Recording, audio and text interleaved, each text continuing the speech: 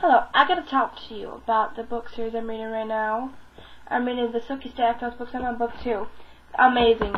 If you love vampire books and you've read Twilight, you'll love these books. Okay, these books, I have a TV show from HBO called True Blood. It's an original series, and HBO based, and that's the book series. This is the book series that's based on, that True Blood was based on.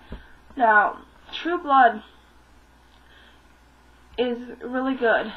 There's a lot of different things that happen, and the books happen way different than this TV show, so you're getting two great stories. I mean, they're amazing. If you love vampire stories and you love True Blood, you're going to love this. Oh, and I watched the Vampire Diaries. Very good. I haven't read any of the books, but I'm going to get them and try to read them when I'm done with this book series. I got to finish my Sookie Stackhouse books first. Sookie Stackhouse books beyond can compare to anything I've read before. I love them. They're just as good as the Twilight books. But my friend Deanna's reading them. My friend Special K's reading them. Twisted J's read them. And I know my sister-in-law's little sisters that are teenagers that are reading them too.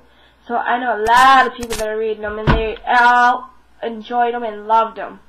So if you've read them and liked them, or read them and didn't like them, or seen the show True Blood and didn't like it, let me know. Because in my opinion, the Sookie Stackhouse books are amazing. I give them 2 thumbs up and a kiss out to my vampire fans, the fans of vampires.